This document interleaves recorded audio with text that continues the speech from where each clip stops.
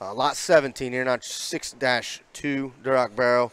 Captain Benny Bomb Squad, and this light-colored pig I think has a chance as far as one that's a little more moderate in the way he's put together and maybe not quite as heavy as far as pounds as his brother, but still offers a lot of good when we talk about, again, being opened up and square, really good when we study him there through the center part of his body, and yet you get on top of him, he's very shapely and has muscle for a pig. At this stage, I think it reads right, though, in the way it's laid in him.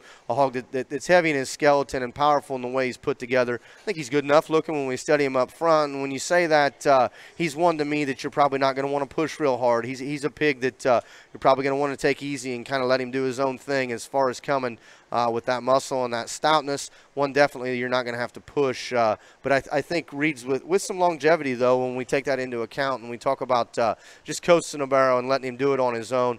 Handles it as far as his angle and is set from the side good. Pig, again, he's opened up, he's powerful. You really have to appreciate this guy when you watch him come and go as far as his stoutness and squareness. Good pig in his own right. This is lot 17 here, not 6-2 Duroc barrel, Captain Benny Bomb Squad.